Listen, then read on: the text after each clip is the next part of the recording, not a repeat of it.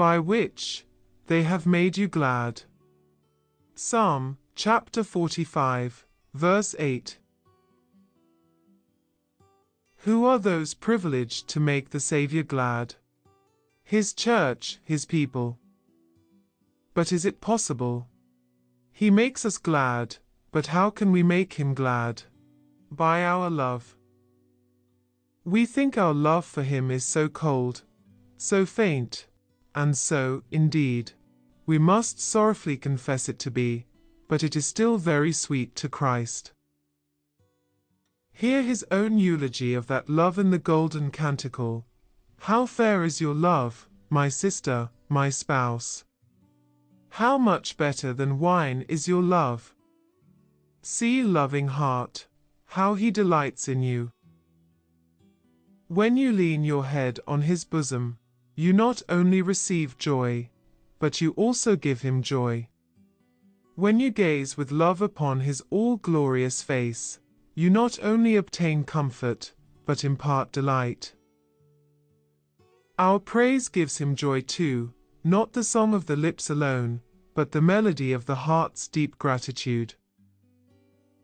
Our gifts are very pleasant to him too. He loves to see us lay our time, talents, and possessions upon the altar, not for the value of what we give, but for the sake of the motive from which the gift springs. To him the lowly offerings of his saints are more acceptable than the thousands of gold and silver. Holiness is like frankincense and myrrh to him. Forgive your enemy and you make Christ glad. Distribute your possessions to the poor and he rejoices. Be the means of saving souls, and you give him to see of the travail of his soul. Proclaim his gospel, and you are a sweet savour unto him. Go among the ignorant and lift up the cross, and you have given him honour.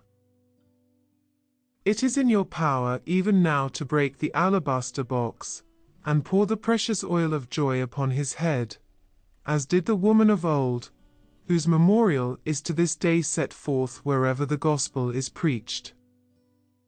Will you be reluctant then? Will you not perfume your beloved Lord with the myrrh and aloes and cassia of your heart's praise?